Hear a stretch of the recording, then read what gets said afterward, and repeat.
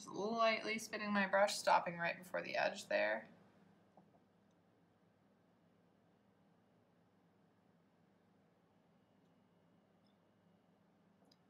And then I'll just finish it up while I'm here.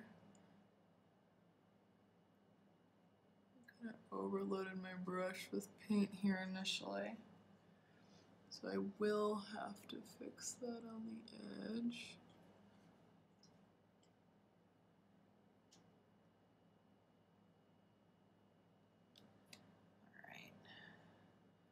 Now following this down in the opposite direction.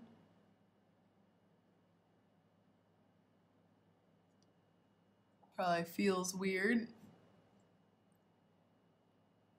Definitely want to focus on my negative space on this one. So I am going to clean as I go for this particular letter.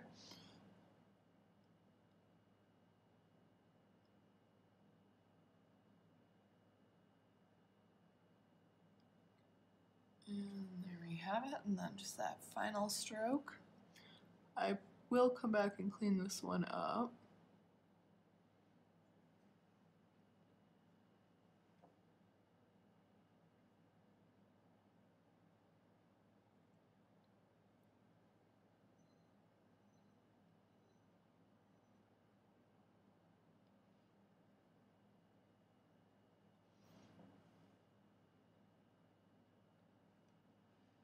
And then I will clean up that chisel.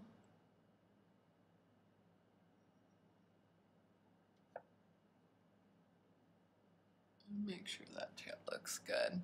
And then I do, I notice that it's a little bit bumpy up there, so.